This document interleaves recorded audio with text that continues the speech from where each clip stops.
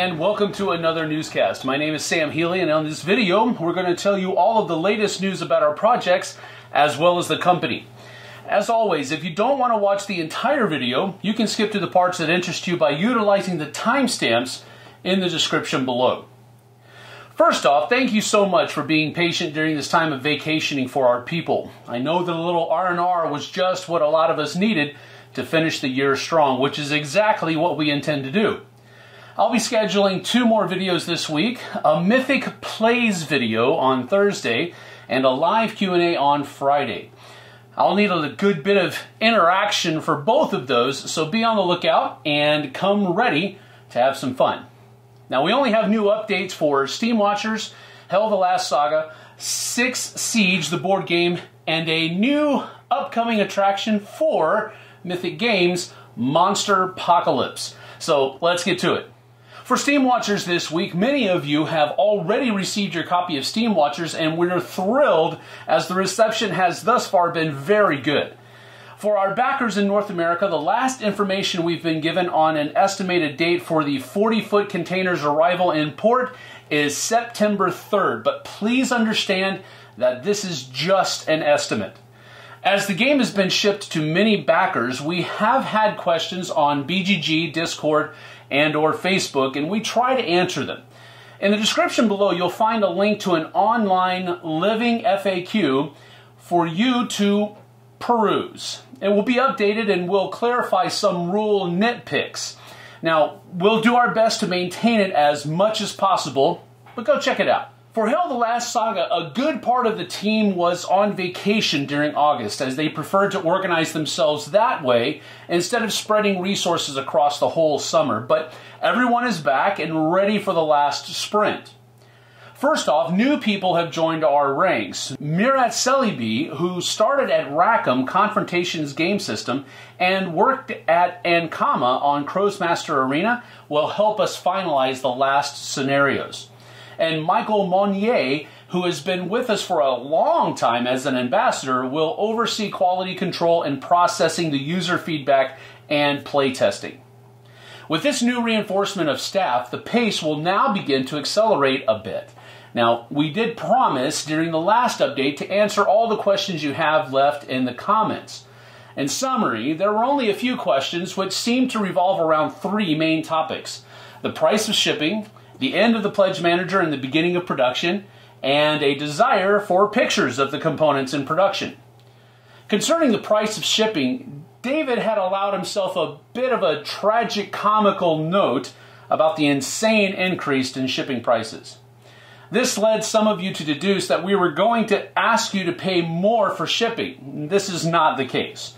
We were simply mentioning the difficulties that we were experiencing in finding a partner or a slot at the right price and in the most reasonable time frame.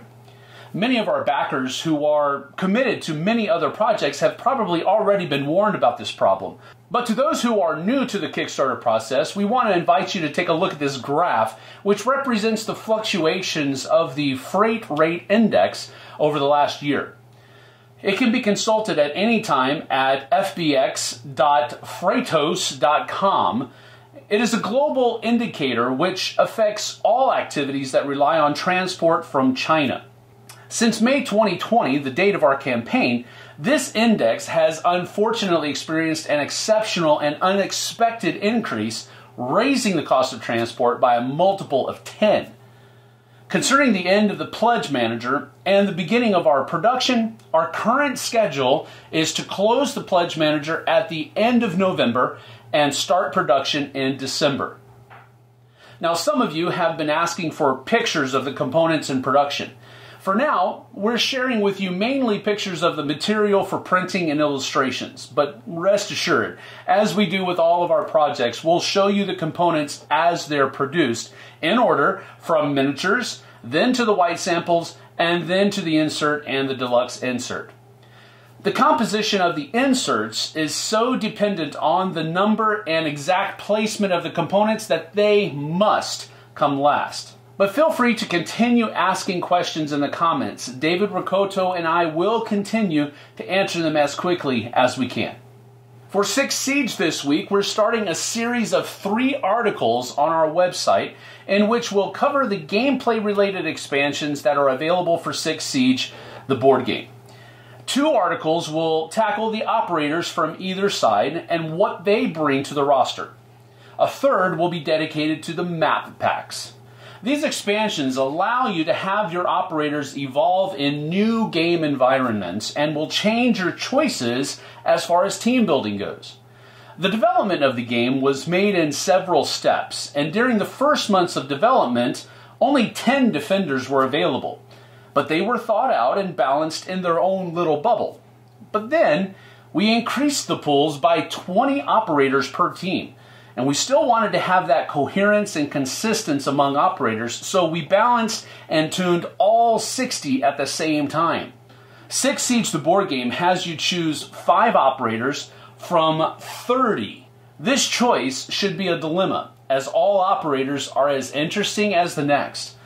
We wanted you to take chances and risks while composing your team, game within the game, so to speak. Something that is brought by owning 1 or more operator expansions is a wider panel as far as stamina goes. You can choose an operator with 6 stamina from a pool of 3, among which Clash and her shield exist, or an operator with a stamina of 4 and thus a run value of 5 from 9 operators rather than just 2. This allows you to form more varied teams with multiple run stats and armor levels. So you can tailor your team to a particular behavior for a particular environment. You can also picture the expansions as kind of adding operators with redundant game mechanisms or induced strategies to help cement a certain strategy, like slowing down the opponent, neutralizing an area, supporting other operators, and so on, or to add new mechanics that pertain to a specific operator which will change the game for your opponent. For example, if you want to find an alternate to Doc or Rook, or have them twice, so to speak, you can think about Thunderbird. A very solid team can be held with Rook and other 6 stamina operators like Myra, Echo, or Maestro.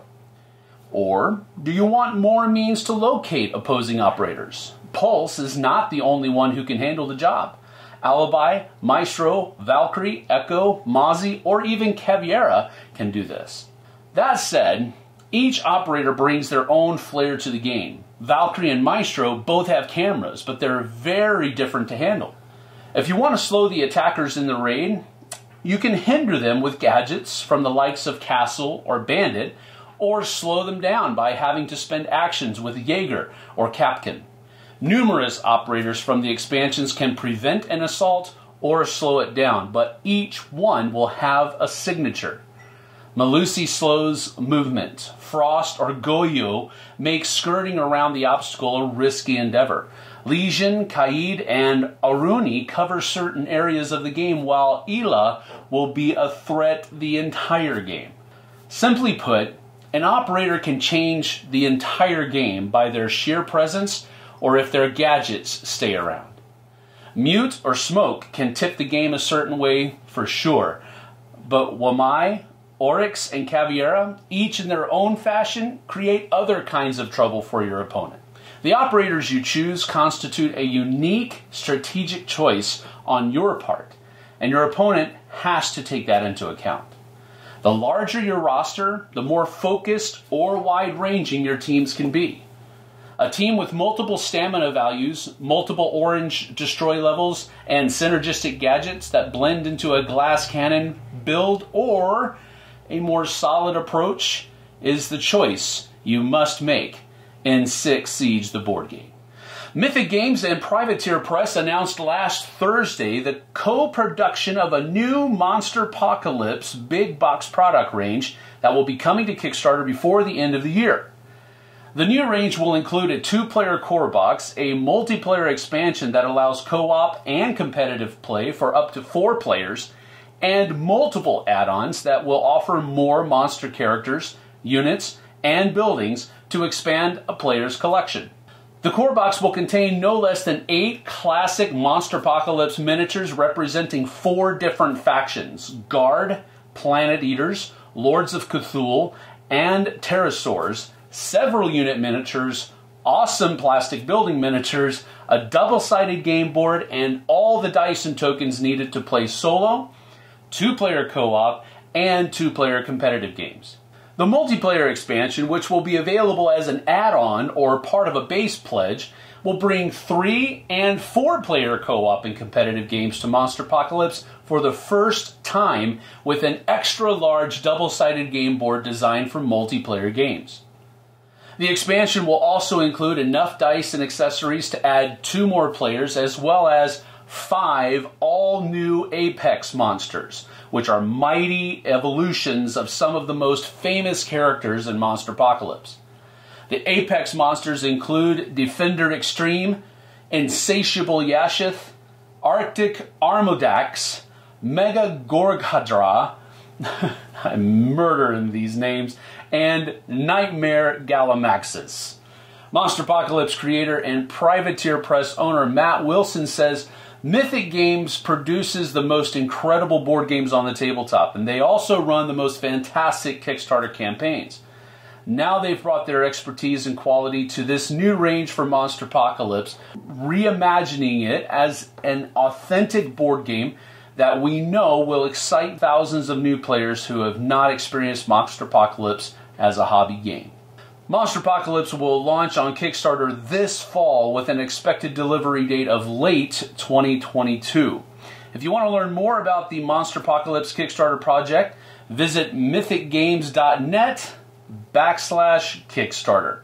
Now remember that Leo will be live tomorrow at 6 p.m. GMT, 1 p.m. Eastern Time on our YouTube channel with a live Q&A in English, and at 8:30 p.m. Paris time with a live Q&A in French. So tune in if you have any questions or just to see what he might spoil. But even if he doesn't spoil anything, it's usually a pretty fun time, so come check it out. That's it for this week, though. Stay safe, play some games while you're at it, and we'll see you on the flip side.